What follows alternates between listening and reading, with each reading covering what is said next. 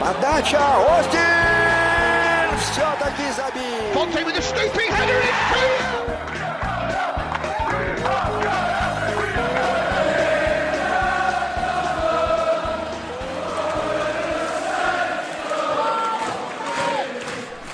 Hello and welcome to another episode of the Southampton Delivery Podcast, a podcast dedicated to the Southampton Football Club and all of the SFC fans. My name is Matt Markstone and I'm the host of the show, and I'd just like to thank you for taking the time to listen and download and encourage you to subscribe wherever you get your podcasts, whether that's iTunes, Stitcher, Acast, Google Play, Tunein Radio, or anywhere else. And I also remind you that we're now on Soundcloud and YouTube if that works better for you. So if you subscribe, you will get every episode automatically. You will not have to manually find it on Twitter or Facebook and download it yourself. You can follow us on Twitter or Facebook, though, and you can do that at SFCDELL_IVERY on Twitter or at facebook.com/SFCDelivery. And before we get to my conversation with Ewan Campbell, who was my guest this week, I'd like to encourage you to check out the We Are Southampton page on Instagram. For matchday edits, polls, competitions, and more, be sure to check out We Are Southampton on Instagram. And a special thanks to Matt, who runs the page, for doing the logo for the show, for being a guest, and for also giving me lots and lots of feedback and help whenever I need it. So, like I said, my conversation this week was with Ewan Campbell. We spoke early Sunday morning, and I made a mistake. We always deal with time changes and differences on the show because I live on the Pacific Coast and a lot of my guests live elsewhere. And usually what happens is I just say, just tell me what time you want to do it, your time. Tell me where you're at, and then I will do the conversion so that, I've done this now 31 times, so I normally don't make mistakes. I mean, I don't make mistakes with the time. I make plenty of mistakes. But what happened this week was lots of stuff going on. I'm getting ready to go back to school. I had to go back to work yesterday. Summer is over, so my mind is kind of full of all this stuff. And I worked at catering with my wife. It didn't go well. We had all kinds of problems. Got home, and one of my really, really good friends who lives in San Francisco happened to be passing through town. He's like, hey, stop by. So he stops by. We have a couple of beers. We open a bottle of wine. We barbecue. They leave. There's a glass of wine. I drink that. And the whole time I'm thinking that I have to do this interview at 9 a.m. Sunday morning. At this point, it's like 11:30 on Saturday night. And then I realized that I'm not doing it at 9 a.m. Sunday morning, my time, but it's 9 a.m. Sunday morning, UK time, which means I have 2.5 hours or so before I have to get up. And at this point, there's no way that I'm going to be sober in that time. So I decided to take a shower, take a nap, wake up, make some espresso, sit down to sound check, and nothing works. So Ewan and I are texting back and forth. I'm frantically trying to figure out what's going on. I finally get some audio on both channels instead of just one, and we decide to go because we're on a bit of a time issue. One, the espresso is only going to last so long, and two, Ewan has things to do, which is why we're doing it at that time. And so as we're doing this, if you hear me make some weird comments or you hear me struggle for some words, that's why, and I apologize. That's totally my fault and it's unprofessional. But it's free podcast, get what you pay for. So anyway, I hope you enjoyed. Hope it doesn't detract too much from our conversation. And, I really enjoyed the conversation with Ewan. And I should tell you that the first time I met Ewan, and I haven't met him in person, but I saw him on the Ugly Inside year-end season reviews. And since then, we've kind of been chatting back and forth and trying to figure out a good time to get him on the podcast. And this just turned out to be it. So I owe Ewan a huge apology and a huge thank you for putting up with me. And normally I will cut out all of my mistakes out of the podcast because I make a lot of them. And this week I did because, hell, with everything that's going on, we do need a bit of a laugh, I think. So I hope you enjoy the chat, and you can find him on Twitter at Ewan Campbell 1NI. And here's our conversation.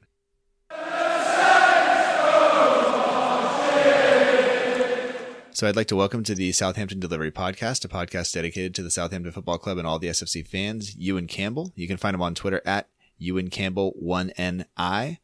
Southampton fan. Remember seeing him for the first time on the Ugly Inside kind of season in review last year. But Ewan, we've been talking kind of back and forth over the summer, really, via Twitter message and stuff. But thanks for joining the show and welcome. No problem. Very happy to be here. It's a great podcast and sort of really glad to sort of get on board and talk about Saints. It's nothing better. Well, thank you. Appreciate that. You are getting ready to go to Brighton Atletico Madrid here in a little bit. And what's the weather like right now? Is it nice or is it raining or? Yeah, it's nice. It's pretty sunny at the moment, and it's a good forecast for the day hopefully. So if it stays nice and sunny, it'll be happy. Nice day by the beach, so all good. Yeah, and Brighton is how far away from you right now? Brighton's about a 2-hour drive, and unfortunately there's no motorway to get to Brighton, so it's actually normally quicker on the train, so I'm getting the train. But it's about just under 100 miles. It's not too far. That's not close though, man. And then, so how far away are you from St. Mary's? I live in a little place called Romsey, little town just outside of Southampton, which is, so we normally drive in. It's about a 20-minute drive to St. Mary's, and sometimes I get the train, about a 10-minute train to the middle of Southampton, and then I'll walk to the game from there with a lot of other fans. Okay, so public transit is the way to go. Yeah, it's fairly cheap. So normally I go with a couple of friends who also live near me. So it's pretty easy to get there. I was thinking like I think it was Glenn Delacour. Yeah. He takes the train, I want to say, to Brighton for work, and I think it's where he does some of his writing and stuff when he writes the blog. Yeah, sure. No, it's not too bad. It doesn't feel that long, so whenever we go, it's always worth it. Yeah, and when you're with your friends, so it's not like it's not like you're sitting there by yourself. So yeah, exactly. It's a relaxed journey. We're there fairly quickly. It's the leisurely stroll to the ground from the train station, so it's all good. Yeah. Well, we got a lot to talk about. Not some new developments, some not, and then we have two very different performances and a game against Swansea to look forward to next weekend. But let's start just with you being a Saints fan, and you said you live about 10 to 20 minutes away. How did you are your family Saints fans, or how did you become a fan of the Southampton Football Club? Yeah, so I was my parents moved to Birmingham. They were both in the police. Moved to Birmingham for work. My mum's side has always been all from Southampton. Mum actually lived about 5 minutes from the training ground.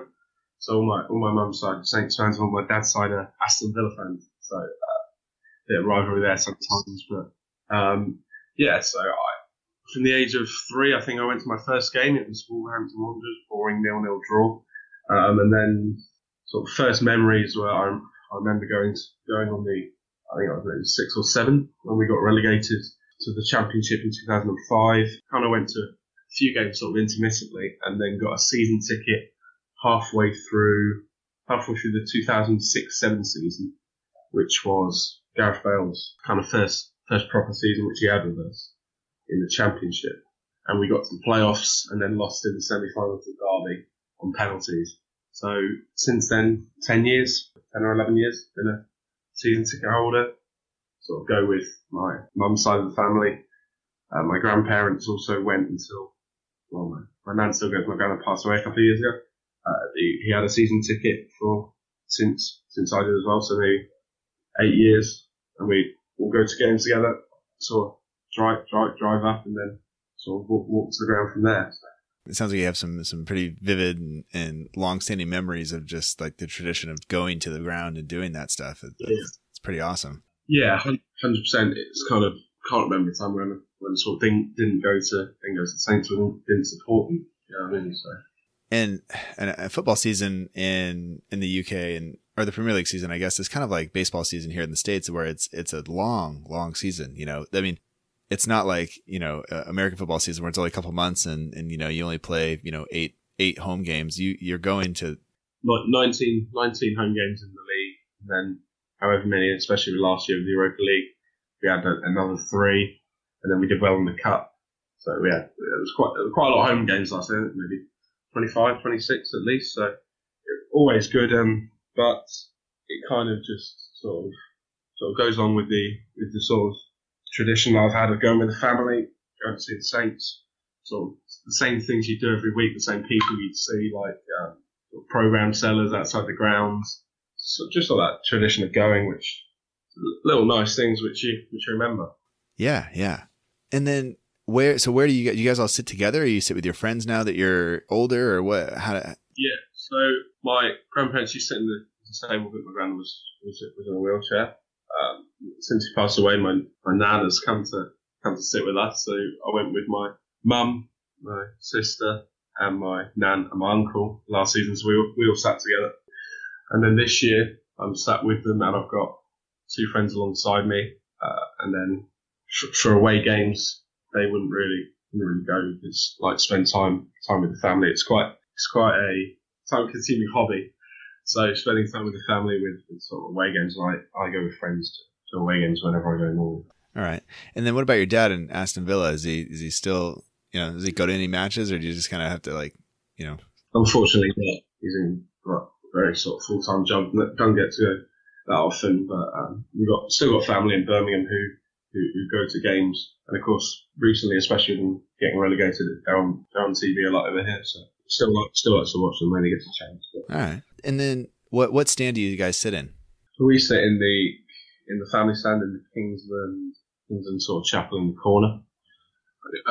Mainly because it's a hell of a lot cheaper than sitting anywhere else. I think last year my season ticket worked out to about £8 a game, which is ridiculous value in the Premier League. And sort of all sit together, and also it makes it a little bit cheaper for everyone else. So if we can sort of make a day of it, sort of thing, it becomes a little bit cheaper. Yeah, and so was that the view? Because you took a video of I think it was Jack Stevens' goal today. Yeah.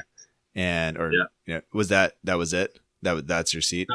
No, that was actually because it was sort of the Kingsland was actually shut yesterday.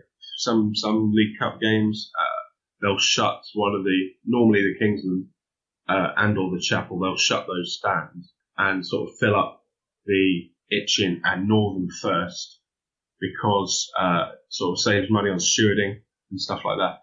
And if they don't have to open it, they won't. And sort of, I think the attendance was about 15,000 yesterday, maybe a bit more. And of course there wasn't an away sort of end for the Sevilla fans because there wasn't a lot of them.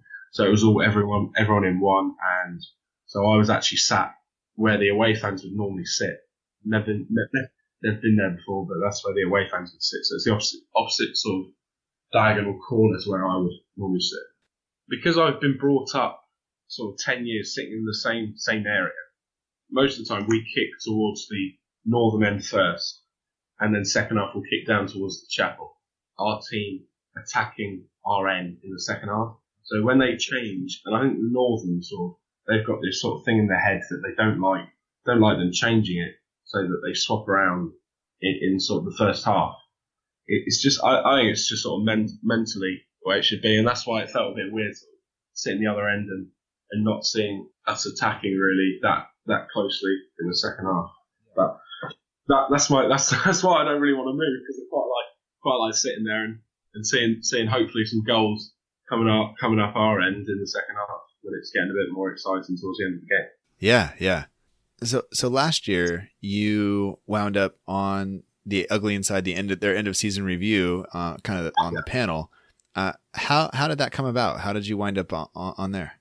Well, the Ugly Inside is a sort of long-term sort of fanzine. It started out, I think, as I don't remember, I wasn't alive, but my family had told me it started out.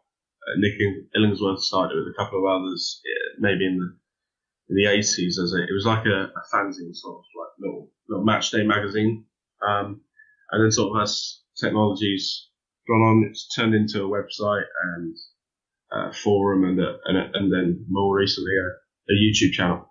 And I've been watching sort of what Freddie's been doing with that, and sort of really impressed.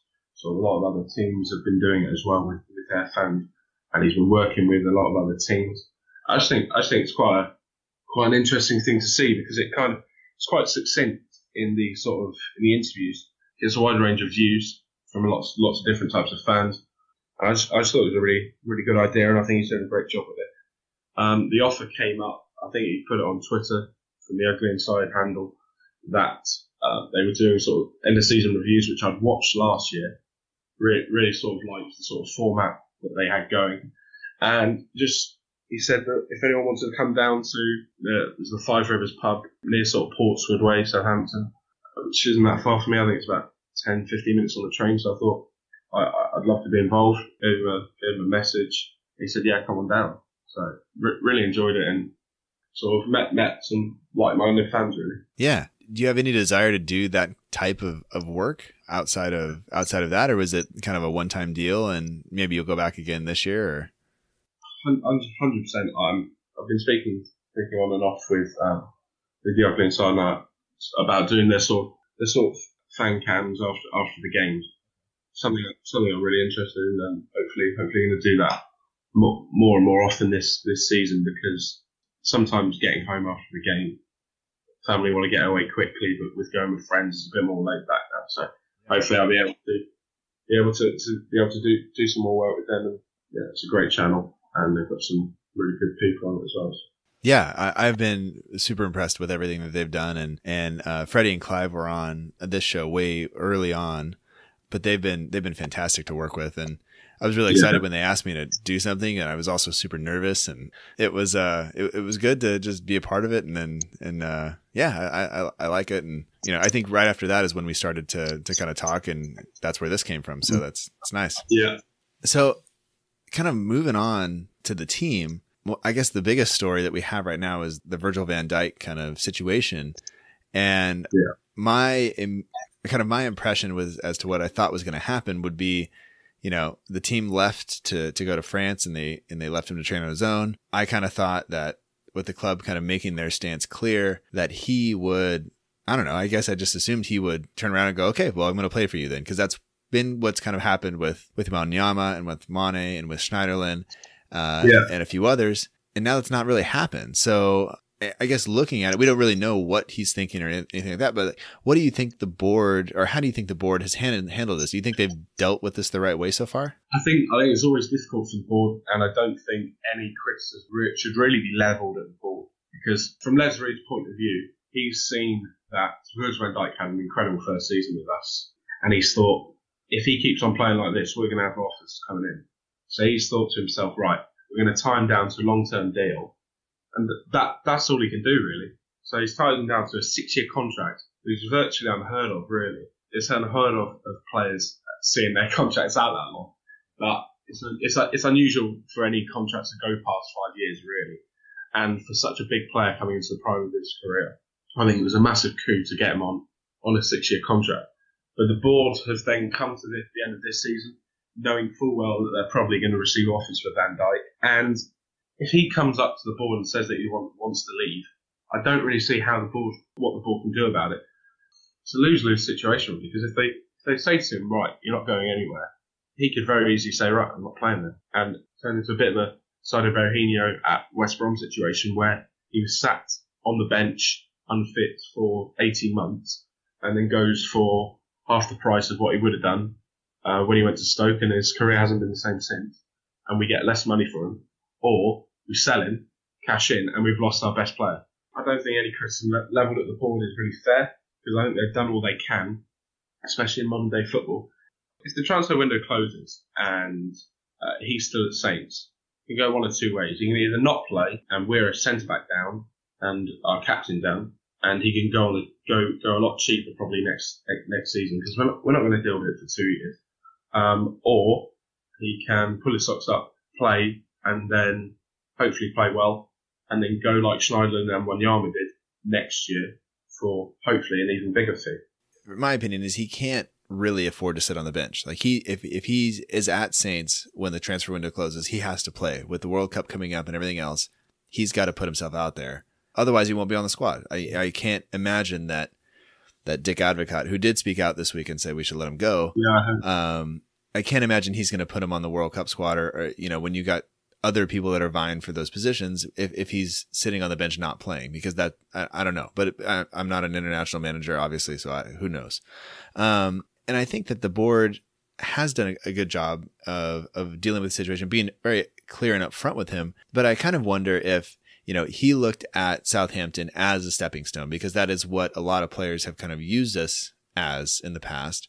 And I think we've been pretty clear with that. That's kind of, we'll bring you in, we'll develop you, and then you move on. But do you think maybe he's feeling like, why am I the one, why is it now that you stop that process of coming in for a year or two and moving on? Do you think he kind of feels maybe slighted a little bit? I mean, I know we're speculating, but I think Virgil's probably looked at the situation, seen what's happened with previous players, and thought, if I play well for them, because Saints generally get the best out of their players. Saints players tend to play their best football whilst playing for us and then move on to bigger clubs. Ralph Kruger came out start of the summer and said, listen, we're in a financial position now where we don't have to sell players. Previously, when we were sort of establishing ourselves in the Premier League, we had to sort of gain more squad depth by selling players and then reinvesting in the squad. Hence why now, although our first teamers are maybe haven't got as much quality as they have done, some of them, the squad depth is a hell of a lot better than it was a year or two ago. So Virgil's probably feeling a bit hard done by that he's in a situation where he's not allowed to leave. But at the end of the day, he signed the contract, took the extra money, and he's tied down to the club for another 5 years. Yeah, and like you said earlier, the 6-year contract, that is a very it's a long time. You look at the lifespan of most footballers, and center backs tend to stick around maybe a little bit longer than like wingers or midfielders, but still 6 years takes him through the prime of his career and kind of into the latter stages. And he did sign that contract, but it's almost like you feel he didn't ever really intend on seeing it all the way out. And I don't think a lot of players do. I think they realize that the clubs are going to do that to kind of time up a little bit and be able to sell them on for a bigger fee. But we'll have to see. Do you want him at Southampton when the transfer window closes? Do you want him to be a Saints player still, or do you want him to move on? I think at this stage, he hasn't gone as too far as where he can't come back into the team. I think, well, all football fans in general are quite fickle, where so they want players to play for the club, but they also want them to come out and say, oh, I'm staying. So I like him to stay purely because of the fact that he's our best player. Like, for me, a country mile.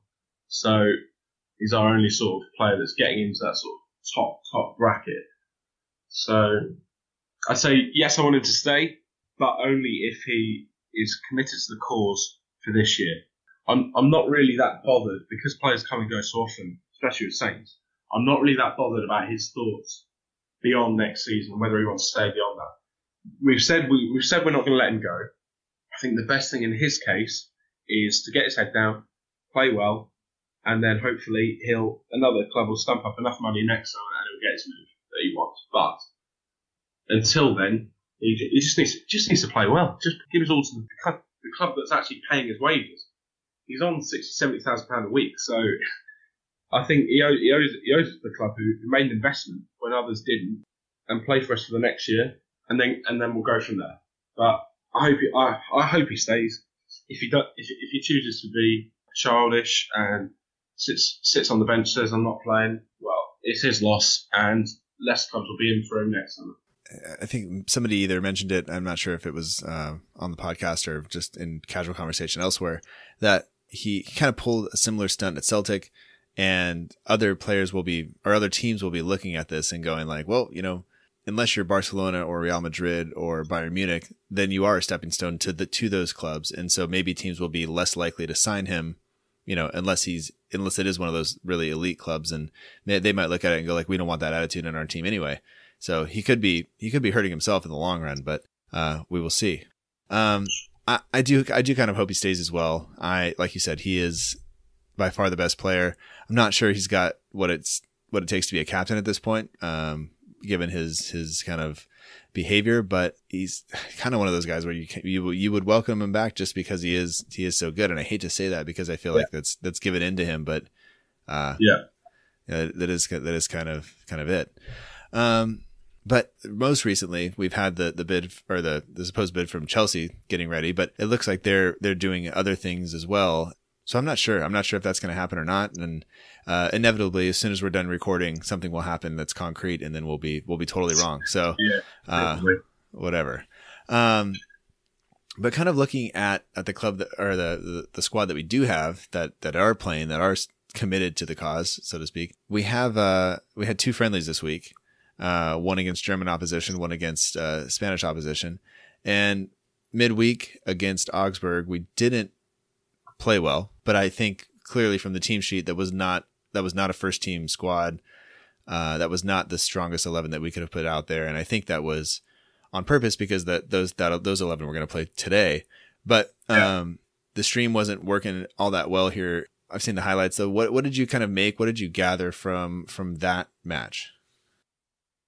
I think a lot of pre-season is about getting players fit and about getting the minutes, because we want to get into at the start of the season, not just our first 11 being ready to play, being match fit. So, and I'm not really too bothered generally about the results pre-season. It's more about the performance, getting the manager's style of play implemented, and the players sort of understanding that. And I think with the Augsburg game, we did play sort of I wouldn't say second string, but a weakened side. There was a lot of changes, and I'm more convinced now after going to the Sevilla game yesterday that was our first team or near enough our best team according to the manager that played, and that's why I'm trying to put the Augsburg game to the back of my head, so we don't really have to talk about it after we've just beaten Sevilla quite comfortably. Right. I agree with you. And for me, I am a Major League Baseball fan through and through. And in baseball, you're not going to get upset about one game because you play. Well, first of all, you play 162 of them, which is a ton. And if your kind of hopes and dreams rest on every single game, then you're going to be exhausted. But it seems like football, opinions change so from one game to the next so much more than I'm used to, and it's something I'm still kind of adjusting to as a fan. It seemed like people were pretty upset, and there were some kind of some people are out there saying like it's just one preseason match, don't worry about it, it's obviously not the first 11, and other people are going, we're getting relegated, we're going to finish 15th, or it's going to be that. But today or yesterday, and I'm sorry I keep referring to today, it's still early in the morning. When you were at the Sevilla match, was the atmosphere decent, or were people kind of worried about the team? Did they seem to get down on the team right away, or what was that like? No, not at all. I was not surprised, but I was slightly a little bit more sort of happy about how the atmosphere was. To be honest, after we'd just been thrashed 4-0 on the Wednesday, and of course, I don't know if you know this, but the Virgin Media did a deal that you could get both games for the price of one. So a lot of the fans that went to the one on Wednesday would have been at the one on the Saturday, and I think that could have affected the atmosphere. But because it was it was a nice sunny day, getting to see the team, I think the atmosphere was good. There was no sort of I didn't sense any negativity at all in the ground. So when a player made a mistake or anything, nothing more than the usual oh god, what's happened here sort of thing. But I think with the Augsburg game, people got a bit sort of disheartened. Because it was the first game at home in pre-season, and sort of the fans, especially when it's been such a long break without football, they want to come back and they want to see a good performance. And it was raining as well. I think that disheartens some people a bit. But after a nice sunny day and a good performance yesterday, I think any sort of memories of Wednesday were kind of forgotten. To be honest with you. All right. And I guess looking back now that preseason is over, obviously this is Pellegrino's first preseason with the team. Do you think it was a success? And I know a lot of that will probably ride on, how we do in the league, but just looking at the preseason, do you think he's done well with the team? Yeah, I think ideally I'd have had more games, to be honest with you. I think a lot of teams are now doing sort of this sort of splitting the squad so that they can get more minutes by playing two different games. And I think ideally they would sort of play more games, because it always gets to the sort of the first game of the season and they're always saying, we didn't have enough time, this sort of thing. So I think overall it was a success based on yesterday's performance, because that's a combination of all the games put together. But I think we played really well against St Etienne. I don't know if you watched that. And the Augsburg game is the only sort of disappointing one. So if we can sort of focus on the most recent one, Sevilla, which was our first team, and we had a lot of options to come off the bench as well, which didn't play, the likes of Højbjerg, Austin. So we're sort of pleased with how it sort of came to a close. And the only thing with regards to the club is that next season they probably don't really care about this much, but they didn't tell the fans very early about the friendlies. And I went to Holland last year. We drove from Southampton to watch the game against FC Twente in Oldenzaal, which was about a 12, 13-hour drive. And they told us nice and early in advance so people can plan their trips. I know, especially like Nick Gregory from Saints Away Travel, he took some fans to Austria. So I just think it's fair to, if they do know these, tell the fans as early as possible, because otherwise it kind of makes it difficult for them to support the team away from home. Yeah. And I did see a lot of, or a few complaints, I should say, online about the notification of when and where they were playing, and that is true. But I'm not sure that they knew exactly what they were doing, with the managerial stuff and things like that. And I think maybe that played a part in it. Although you hope not. Although you hope that the club goes, no, this is where we're going, and this is what we're doing. But, Sure. But this might be the last year you guys really have an easier time getting into Europe. It can be have coming up. Exactly. Maybe won't be able to drive next time. Maybe have to fly and get visas and whatnot. But make the most of it while we have it, to be honest. Absolutely. I guess kind of looking at what you've seen from the team, do you think that we have done enough in the window, or do you think that we are lacking anywhere? And we've been linked with Mario Lemina late Saturday, I guess. But how are you feeling going into the season with the squad that we have, and where do you think we need to really improve? I think our squad depth has been very good this year, because I think with last season we had big players, sort of some key injuries, Virgil van Dijk, and people were worried, sort of understandably, when Jack Stevens came in. He's been nothing short of a revelation, having only really played first team football regularly in League One, and he's not that young. He's sort of 23 now, I think he is. So centre back is all dependent on Virgil van Dijk. If Virgil van Dijk comes back and plays, we don't need another centre back. If he says, right, I'm not playing at all, 100% we need another centre back, because I think we struggled against better teams than ourselves to compete in the air, because Jack Stevens is 6'1", as is Mario Yoshida. Jack Stevens hasn't really been centre back first team wise. He's been sort of before last season. He's been playing as a right back with Swindon. Defensive midfielder with Swindon. Hence why he's sort of quite good at passing and bringing the ball out from defence, as you can see. But I think he needs more experience with this is no criticism of Mario Yoshida, but a more physical sort of player alongside him, because he's not big, brutish and strong like Virgil is. So I would like to see another centre back come in if Virgil does decide he's not going to play. Yeah, see, for me, I'd like a centre back no matter what, just because I know that in the back of my mind, I know that Virgil is at least got eyes on the exit door, whether it's this season or next season. And I think maybe I've just had it said to me so many times that I'm starting to believe it, that you don't want to change both center backs at once. So I would like a new kind of center back there, but I don't know. Like I think Stevens has been great, and we kind of talking with some people earlier, and we were kind of talking, if Virgil comes back, who plays with him, whether it's Stevens or Yoshida. And I think for me, it's got to be Stevens. I think Stevens is the future at that position at the team, and I think Yoshida is going to be always like the third center back. I don't think he's ever going to be that kind of Premier League level starter. Especially for where we want to go. I think if we're looking to the future, we're looking to sort of get back into the Europa League.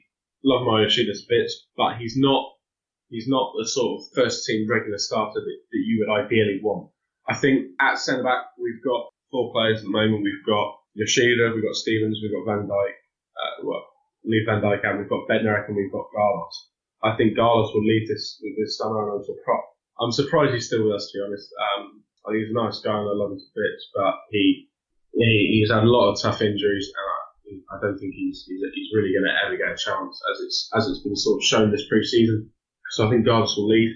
I was surprised at the sort of Bednarek transfer, because he's not, as a lot of these sort of, I saw you talking to one of the fans. They kind of said they don't think he's ready for the Premier League, and normally fans have a good idea about that. So I was sort of surprised that he was going to go out on loan, because I don't think he's really a first teamer. But yeah, I would like to see another centre back. Also, I think I'm quite glad that Sam Gallagher's come back. He played a lot of games when he was younger, when sort of with Ricky Lambert, and he did well. And I was surprised he got a big injury. I sort of felt for him a bit when he went out on loan to MK Dons, didn't have the best of times. And after playing well in the Championship last year, I was surprised that he himself has just signed a new deal. I was surprised that he didn't want to sort of test himself permanently by going somewhere, maybe in the Championship or lower Premier League, so that he could kind of push himself to play first in regular football, because he's at that age now, 21, where he sort of needs to be playing regular football to improve. Looking ahead to next week, with the squad that we have, would you make any changes from the lineup that played against Sevilla going into next week, or do you think that that's the lineup we go with? Sorry, I went a bit off topic there with the whole transfer. No, you're good. You're good. If Lamina comes in, which he's expected to either today or tomorrow, I don't think he should go in straight away. I think he needs time to sort of bed in with the manager and understand what he wants from him. Personally, I would swap Tadic out, because I'm kind of surprised he's still with us, to be honest, because I quite like some sort of fresh legs. I saw yesterday against Sevilla, we're playing a lot of the time on counter attack, and Tadic doesn't have the sort of pace that ideally you would want. So I'd maybe swap him out. Ward-Prowse playing a bit further up. So maybe bring in. Personally, I'd play Charlie Austin. I'd play Charlie Austin up front. I'd play Gabbiadini in behind, and I'd play Ward-Prowse and Redmond on either side. So that's the only real change I'd make with Tadic out of the equation. But I think that was pretty much our first team that we saw yesterday. I wouldn't be surprised if that team did start next week. Although I'd bring in Charlie Austin, because I think he's underrated by a lot of Saints players. And would you bring in Charlie Austin because of the matchup with Swansea, or do you think that makes us just a better team overall? Well, especially last season, Swansea were shocking defensively, and I think Charlie Austin gives us something that we don't have in terms of, if there's a one-on-one situation, Charlie Austin's the person in the team to score. I think Gabbiadini is a great footballer. I don't think he's our best striker. I think he has a lot of aspects to his game which other strikers don't. That's why he's quite versatile. He can play anywhere across the sort of front three. But with Austin, I think he's got aerial ability. He's quite good in the air, and I think we're going to get quite a few chances next week against Swansea. So I think if you need to take the chances, that's the reason I play Charlie Austin. I think against sort of maybe better teams where Gabbiadini is needing, where we're pressurising and we're not going to get a lot of chances in like tighter games against maybe like Everton, sort of West Ham, where the games will be quite tight. I think sort of that little bit of movement when we're on the ball from Gabbiadini is perfect for next week, especially as a central striker. I just think Austin's the best choice. Not many people agree with me on that. But. No, that I think that's fine. I think it's a reasonable opinion, and you have some idea as to why you think that. So I think that's all I care about. You're entitled to kind of think whatever you want. And I think that, my brother likes QPR quite a bit, and so I remember watching Charlie Austin and always hating playing against him. He seemed to always be the guy that didn't really matter if he didn't do anything for 87 minutes, he was going to score. And so, I think that does bring an element of being the true kind of old school kind of striker that we don't have elsewhere on the team. So, I think. Go ahead. Sorry, I think with Austin, people don't like him. A lot of the reasons why people dislike Graziano Pella is that his build-up play is minimal. Charlie Austin is a goal scorer. He's a poacher. He might do nothing for 90 minutes, but he'll get you that goal in tight games that wins you the game. And that's what I kind of like about him. I like that he's a goal scorer, which is the hardest thing to do in football. That's the only reason I kind of think he goes underappreciated, because I think if you give Charlie Austin a 38-game season and he's playing every game, I know he's had injury problems. I think he scored 15 to 20 goals, and I'm not sure if Gabbiadini does that. That's the only time that he thought that. All right. Along with that in the Swansea match, there's a giant spider on the wall, which is kind of freaking me out a little bit. I keep watching it. So I guess looking at the team we have and going into the season, where do you think we have the potential to finish this season in terms of standings? Are we saying Lamina's coming in? Or? Yeah, sure. Difficult because the transfer window's not over, and also we don't know if Van Dijk. Let's say like, if Van Dijk comes back and plays like he did last season, I think we can challenge for 6th or 7th. Honestly, though, I think our squad is very strong, and given the fact we underperformed last year, still got 8th. I think the points we need to fight for, the ones we didn't get last season, which we did the previous season with Koeman, was we basically beat every team below us home and away. We were beating all the teams below us home and away, which we didn't do last season, and we were also picking up points off some of the big boys, which we also didn't do last season. So I think if we were to play that sort of game and style of play that we did under Koeman, this squad for me has everything it needs to challenge for 6th or 7th for the Europa League places. I think people have seen the sort of money that Everton are splashing out and kind of feel like we're not doing that as much. I think that what they've actually done and what they've signed isn't overall that great. I think their goalkeeper is a good goalkeeper, good prospect, but I don't think he's any better than Fraser Forster at the moment. And I think their defence is not as good as ours as well, if those went back plays. So I do think we're sort of on a par with them, and it will all depend on how sort of the manager implements the style of play and how we play against the teams around us and what we do in relation to their result. I'm under the impression that we definitely underperformed last year, and I think that we can do a lot better. Not that I wouldn't take some additions to the squad, especially to kind of push guys along. But you look at the season that Tadic had, the season that Buffal had, the season that some of the other players on our squad had, and you just go like, that's not the norm that they've had over previous seasons, whether it's with our club or other clubs. And so if they can just get back to the levels that they were at maybe the season before that, I think we're a much different team. We finish. I don't know if we catch Everton, but I think we make it a little more interesting for everybody. So I'm there with you. And our club just doesn't go out and spend, we're not going to go sign Arnautovic for that type of money. That's just not the kind of club that we are. And I like that. That's part, I didn't grow up in Southampton. I didn't grow up, I had a choice of all the teams in England. I chose Southampton, and it wasn't because we go out and splash a bunch of money. So, I can't be upset when they don't do it. So, no, sure. I also love that. I love that thing about the club. A lot. I'm not going to complain if the club go out and splash the cash, but I think it shows how good we are at recruiting, that we are on par with other teams around us whilst not splashing the cash. I think West Ham's recruitment is abysmal, to be honest with you. I think generally they overspend, or they don't get the right players, and a lot of their transfers, more often than not, their transfers fail. So our recruitment is top notch. And I don't think we need to go out and spend mass amounts of money to compete. Although some of the fans might say that we do. I think the players that we brought in, or that we brought in previously, are as good quality as the ones that other teams do, and we spend less.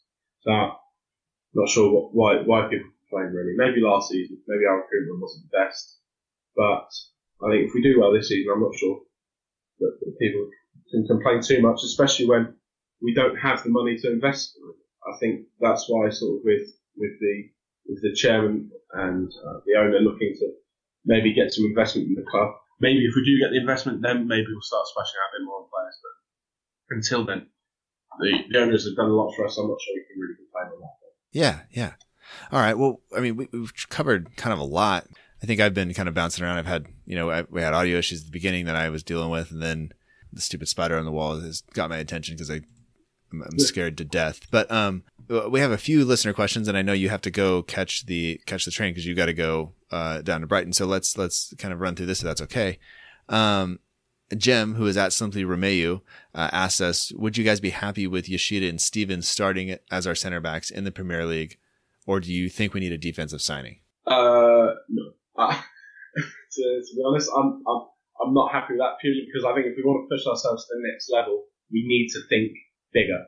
And because football is a game of sometimes the harsh brutality that those two centre backs physically aren't going to be able to deal with big, strong centre forwards like Lukaku. I went to the 3-0 away loss to Everton. Virgil van Dijk played that day and struggled with Lukaku. I know Lukaku is one of the best strikers in the world, maybe in the Premier League, maybe not a lot. But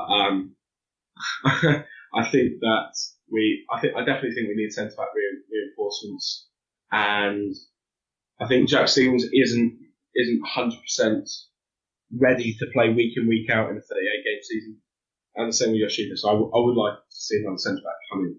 Good question. And then Dan, who's at Holy Hoiberg, asked us, what do you think of the Saints reportedly closing in on Lamina? And, I'm never one to I don't want to talk a lot about a player until it's done because, who knows?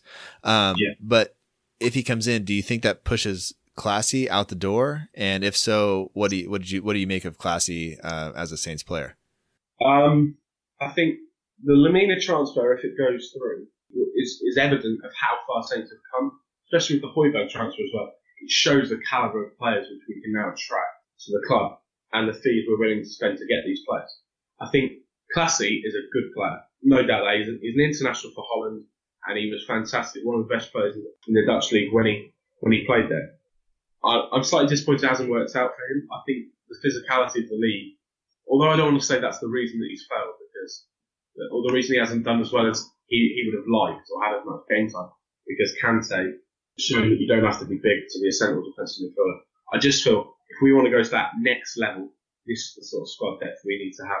And Lamina's a fantastic prospect. He's only 23. And with regards to Classy, I think he'll be disappointed with his time here. I don't think he's a bad player by any stretch of the imagination. And I think he could still do it in the Premier League for another club. I'm just slightly sad that it hasn't worked out for him here. But he isn't that sort of Romeu figure where he will bully opposing midfielders. Do you know what I mean? So, and I think Lamina is we don't have a lot of sort of legs in midfield. Romeu he's always in the right position, but he's not the quickest. So I think Lamina is sort of that workhorse across the ground, a bit like Kante. So that's why I think we've brought him in, where he can maybe do the running for Romeu, and sort of give ourselves a bit more legs and a bit more sort of energy in midfield, a bit more fight. Do you know what I mean? So that's why I think we're close to signing up. I do think if we do sign, he'll be a fantastic player for us. All right, and I just have one more question for you before I let you go, and I appreciate your time, and I want to say thank you. And just so we're clear, this question, there is no winning. There is no good answer here. If I'm going to give you, it sounds like you like to go to other grounds and things like that. If I'm going to give you a season pass or season ticket to another Premier League ground, which one do you pick? We'll ignore travel because I'm not going to go see Newcastle play. But I would pick Tottenham. Now, I'm not too keen on Tottenham's fans particularly, but as a team, they are everything that I would like Saints to be in the future. Probably because they've got our ex-manager. But they've got that big talismanic centre-forward English striker that scores loads of goals. They've got an attacking creative midfielder who's English, who scores goals and is a bit arrogant, Dele Alli. They've got a creative midfielder that can whip in free kicks like Christian Eriksen. They've got two big, strong central defensive midfielders who just blast everyone out of the way. Mm-hmm. And they've got two centre-backs who are silky and classy on the ball. So they have got everything. They play fast attacking football, and on those that they get some stick for some maybe bottling it or maybe not always going the full way. I think they're fantastic to watch, and they didn't lose a game at home last season. So I'd get Saints against Tottenham. All right. I think And they're playing at Wembley, so I want to go to Wembley. Yeah. Hey. I think that's a good shout. And like I said, I want to thank you for your time, and I appreciate it. And I wish we had more time to kind of sit here and do this, but we'll just have to do it again. I think that's all that means. Yeah. Thank you so much for having me, Matt. And I really hope you all the best for the show. And I don't think you get all the sort of credit you deserve, and I think more fans should listen to it. So keep on going with it. I appreciate that very much, man. I think the best part of the show for me is talking to people like you and getting to hear kind of different opinions and things like that. And if a few people listen, great. As long as nobody's slighting me on Saints Web, I think I'm doing all right. So everyone's very sort of supportive of what you do. So appreciate that. All right, man. Well, I'll let you go. I don't want to make you late for the train, and enjoy your time. And I'm gonna go back to bed. Don't blame me, Matt. Thank you so much for having me. All right. Cheers.